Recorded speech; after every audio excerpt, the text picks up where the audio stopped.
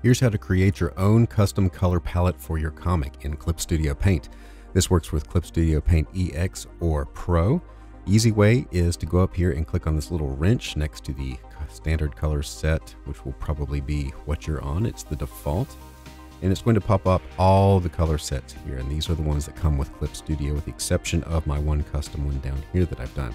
An easy way to do this is just to click on one, let's just say the grayish, and we will hit duplicate current settings, and it'll make a copy of that palette. So we're going to say new color set.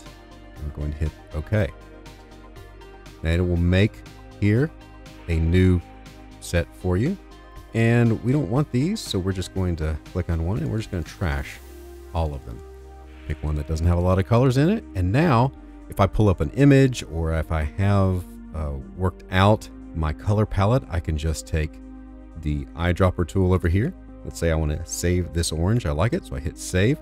And you'll see over here we have two colors that we can select. Whichever one is highlighted, if I go over here and hit add color, boom, it's in my new palette. So I can just stay on the eyedropper. Let's say I want to grab that red. This turns red.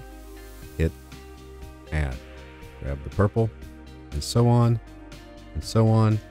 And you can get all the specific colors you need for your project in its own color set. I hope that helps. If there are any other questions or tutorials you'd like to see from Clip Studio Paint or anything else, leave me a comment below. Comments do help. Please like, subscribe, and hit the bell for notifications, and I will see you next time.